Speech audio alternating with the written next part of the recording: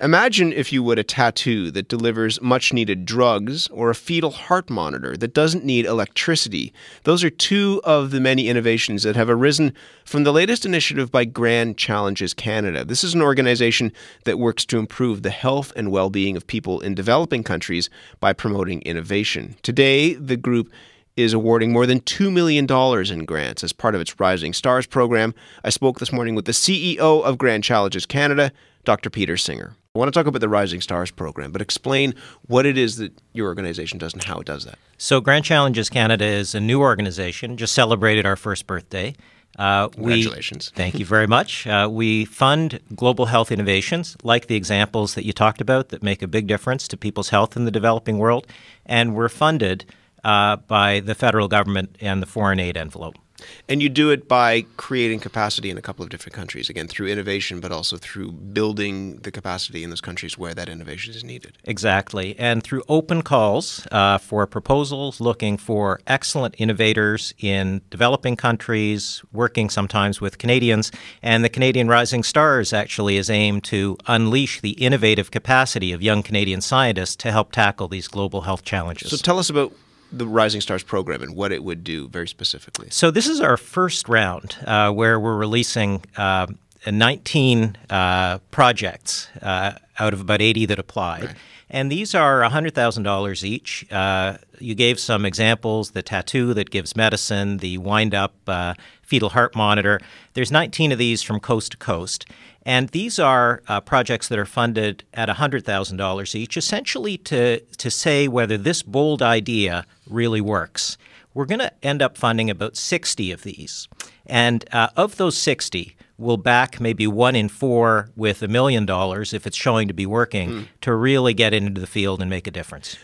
That's really interesting, and I want to talk about that idea of giving people the opportunity to experiment and maybe even fail. But what are some of the other pitches that people have made that you thought were worth $100,000? Well, some of the ones that we're funding, some of the other ones are, for example, a diagnostic test that's just paper. You know, diagnosis is so important to figuring out the cause of somebody's illness. A child comes with a fever, for instance, in Africa. Is that malaria? Is it something else? So imagine a diagnostic test that's just a piece of paper.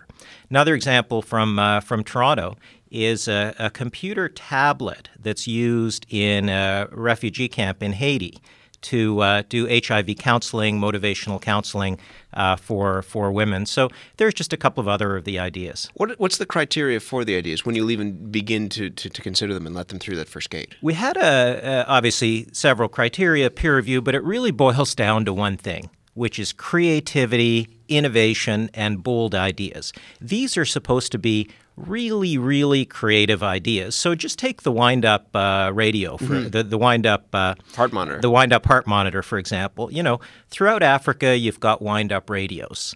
Here, we can get wind-up flashlights when we go camping. But to take that concept and apply it to a fetal heart monitor, so instead of getting information and entertainment on your radio, you're actually able to save lives. And 2 million children, newborns, die needlessly right around the time of birth. So it's a big problem.